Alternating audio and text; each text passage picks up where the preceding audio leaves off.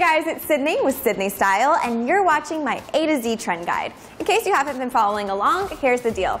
Every Tuesday and Thursday, I bring you a new letter, which stands for a new trend. Can you guess what Q stands for?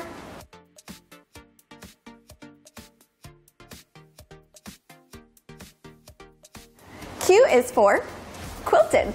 So think of this trend like a Chanel purse, but on clothing. One thing to remember is don't wear head to toe like the models did on the runway. If you're all quilted, you can look a little heavy.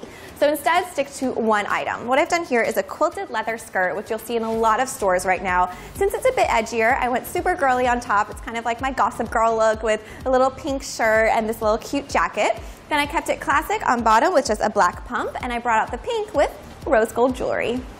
If you're worried that a quilted bottom will make you look too heavy, try a quilted jacket instead. There's so many options, from leather, bomber, basically everything. I absolutely love this floral one. So it kind of has this retro feel. So I paired it with a leather tank and some skinny jeans, and then brought out the floral print with these cute little emerald shoes. Remember, emerald is really in. If you haven't checked out E is for emerald, you might want to see that episode. So what do you think about the quilted trend? Would you wear a quilted skirt or jacket, or do you think you should just do the quilted handbag? Well, let me know in the comment section below. I love hearing from you. And also show me how you're wearing the trend, whether it's Q or A or B. We haven't gotten to Z yet, but we will later. So make sure to use the hashtag #SSTrendGuide. That way I can continue sharing my favorites that you guys are tweeting and Facebooking and Instagramming, and keep up that social media, because the more active you are commenting and sharing these videos, the more chances you have to win a Just Fab giveaway of 1 year of shoes.